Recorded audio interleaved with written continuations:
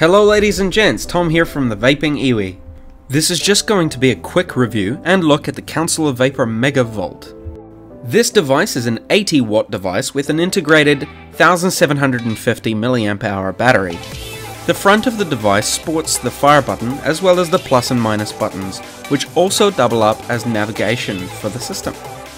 On the top of the device there is a small display, which is where you will see all the readings from the system. The upper half of the device is coated with a grip-like paint, and the bottom half is a clear-coated metal finish. This device has a very sturdy spring-loaded 510 pin, which so far I've had no issues with. The bottom of the device is where you'd find the USB port, which supports quick charge and charges the device fully in a whopping 30 minutes. In terms of the system itself, it's extremely user-friendly.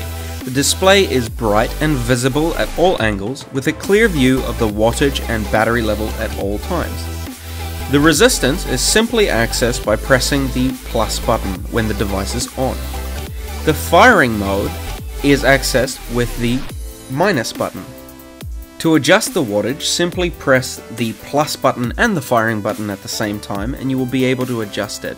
Once you've reached the desired wattage, just press the fire button and it will lock it into place. There are more menu options available with a quick triple press of the fire button.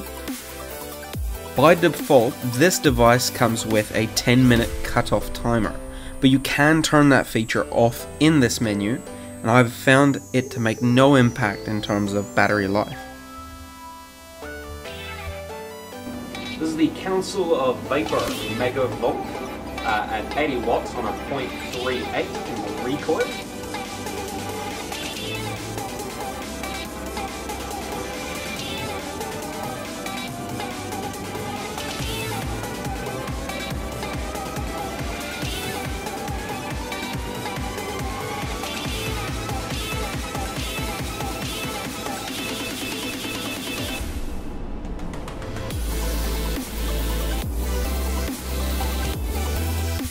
This mod is fantastic as a day-to-day carry-around thanks to its minute footprint and pairs stunningly with any 22mm tank or RDA.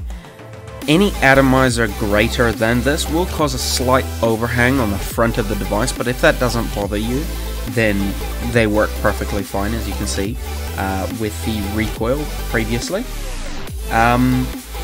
In terms of battery life, I'm comfortably getting a full day's worth. At 60 watts on my TF-V8 Baby Beast. I also comfortably know that if I do end up sort of running out of battery during a day where I haven't charged it the prior night, I can just plug it into my car adapter and it charges in 30 minutes flat. So it's really nice knowing that you have that security of extremely quickly charging it.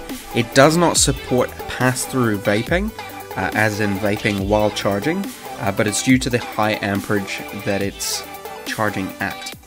Sitting currently at $99 here in New Zealand, it is fairly priced for its capabilities.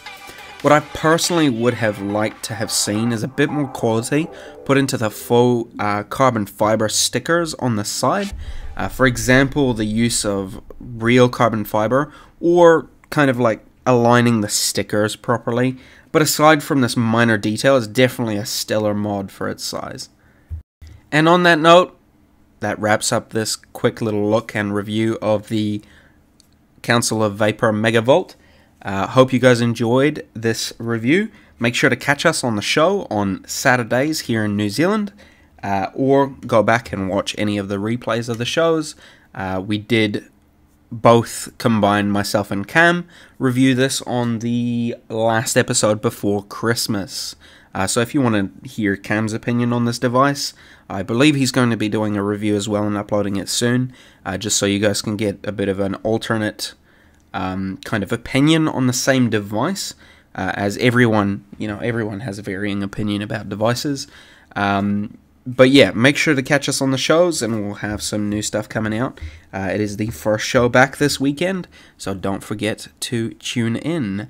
Thanks for watching, guys. Don't forget to like, subscribe, and comment below if you have any comments.